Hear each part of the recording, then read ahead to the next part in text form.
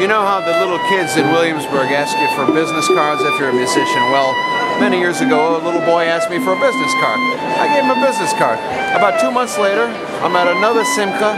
Same little boy comes up to me, says, "Can I have a business card?" I said, "All right." I give him a business card.